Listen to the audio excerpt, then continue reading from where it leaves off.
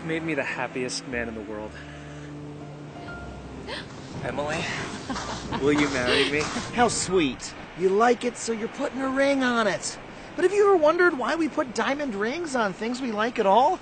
Oh, God. You're going to tell us the awful truth about engagement rings, aren't you? Yeah, I am. Hi, I'm Adam Conover. Hey, Adam. And you may think of the diamond engagement ring as a timeless symbol of love, but it turns out this ancient tradition was invented less than a century ago by the De Beers Diamond Corporation. Before the 1930s, nobody exchanged diamond rings when they got engaged. It wasn't a thing. Apple, what do you say we get married? Oh, that's a swell idea, Frank. What do you give me? Well, I got the shiny red apple. Sold. Oh, I love you, Frank. But in 1938, the De Beers Diamond Cartel launched a massive ad campaign, claiming that the only way for a real man to show his love is with an expensive hunk of crystallized carbon. And we bought that shit. Now, hold on. Looks like if I don't buy you one of these ring dealies, then I'm a tiny pecked pencil neck. Well, it's on the side of a building, so it's gotta be true. Well, crumbs.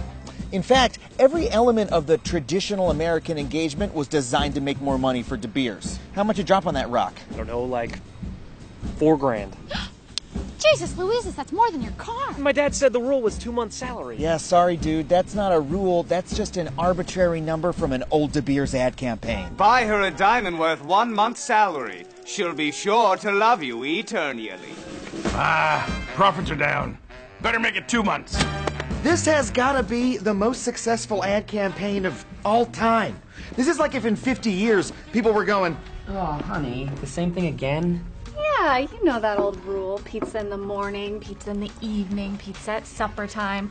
When pizza's on a bagel, you must eat pizza all the time. Well, it's not like I'm throwing my money away. I mean, at least the ring is worth something. Yeah. actually, diamonds are intrinsically worthless. I refuse to believe that. Well, maybe you believe De Beers chairman Nicky Oppenheimer, who once said, quote, diamonds are intrinsically worthless. Shut up, shut up, shut up. In fact, they're quite common. The only reason diamonds are even expensive is that De Beers has a global monopoly on diamond mining, and they artificially restrict the supply to jack the prices up. But in reality, those assholes have a fuck ton of them. These are extremely rare.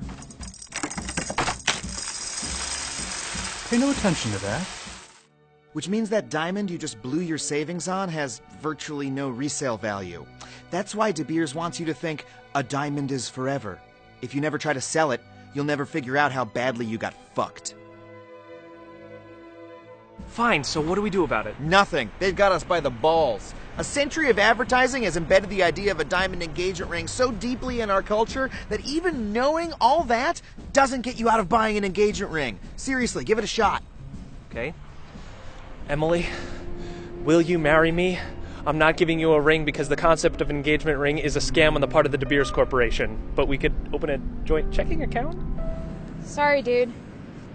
I want that rock. Fuck! Well, thanks, man. No problem. Join me next time on Adam Ruins Life's Greatest Pleasures when I'll be talking about how puppies only pretend to love you in order to mooch off your food supply.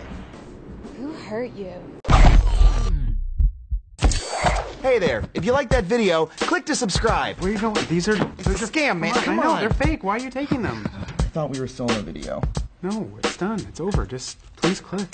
Hope you liked it. Where are you going? Don't. Please.